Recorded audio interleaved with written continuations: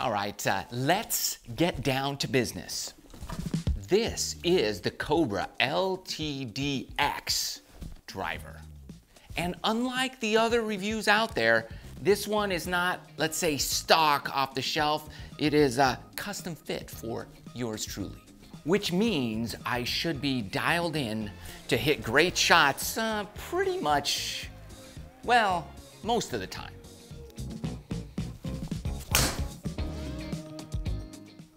See? Just like that.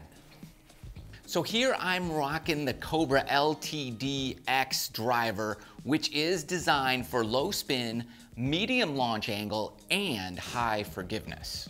Underneath here we have this power core bar. Now that helps with the low spin and those faster ball speeds that we're looking for. The face has what they call this hot face technology, and that basically stands for, well, nobody really cares. But anyways, what it does do is it helps with those off-center hits to find more distance and find more fairways. They've kind of reshaped a lot of points underneath the backside of the face to help redirect and transfer energy to the ball when you're a little bit off-center. So a lot of technology and science going on, but we just need to know that it hopefully helps us find more fairways more often with more distance, that type of thing. And the LTDx has a single weight in the back, helps with that launch angle, and just provides a good weighting distribution on the club.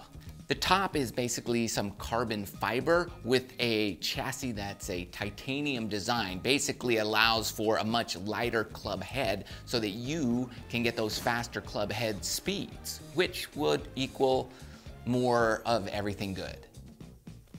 We like that. Plus, it has this CNC milled infinity wraparound face. Basically, it just looks super dope as it conforms to the club head, and I really like it.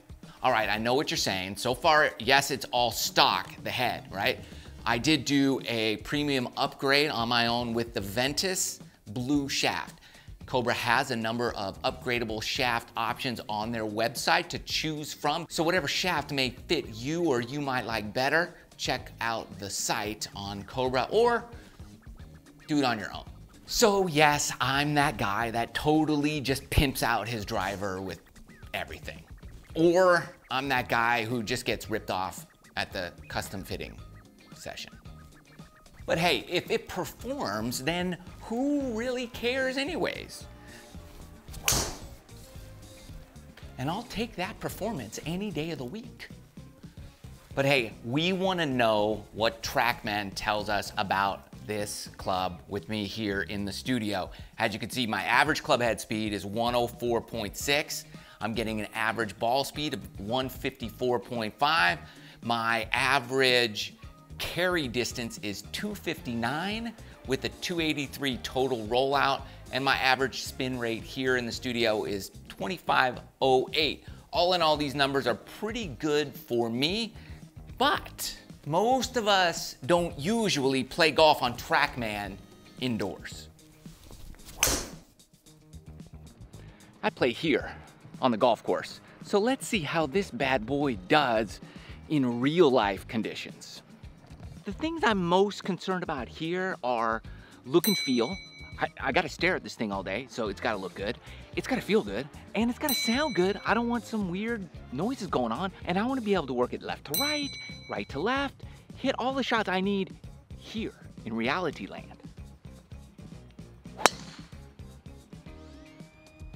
And some of the things I like are when a 520 yard par 5, I have 207 yards left in.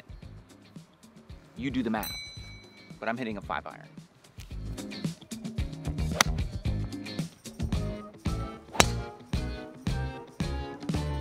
And another important factor is how bad or good are my mishits. Pulled this one a little bit, just in the left rough. I like a little miss that's not that bad.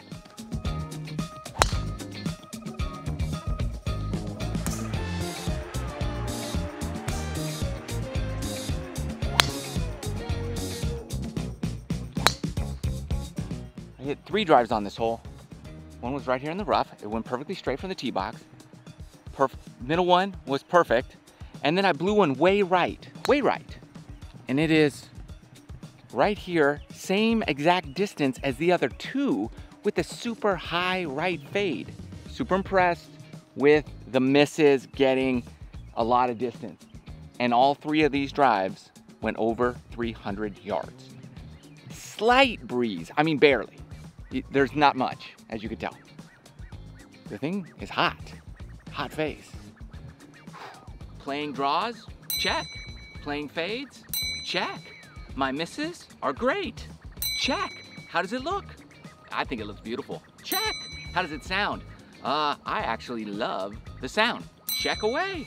And the feel feels really, really good. I would say, Cobra, this is your best driver to date. Of all the ones you've made, this is numero uno in my book. Love it. And I know the question you're all dying to know is, will this club stay in my bag? And probability is high. So you have to stay tuned because I flip-flop a lot. And we'll see. But so far, great job. Thanks for watching. Hope this is a helpful video for you. Love you. See you soon.